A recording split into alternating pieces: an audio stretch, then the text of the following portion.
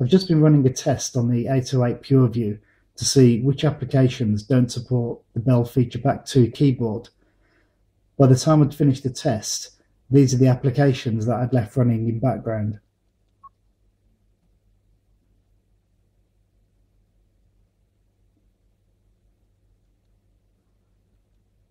This is being filmed on my old N8.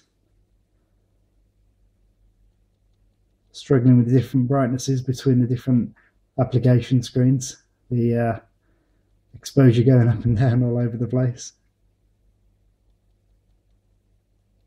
40 applications in total. We'll just zip back through them quickly.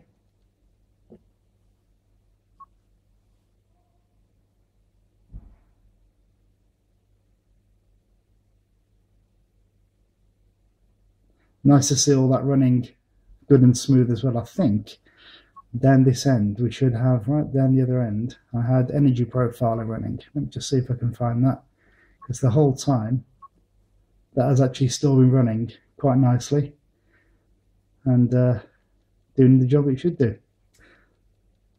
Thanks everybody for watching. Bye bye.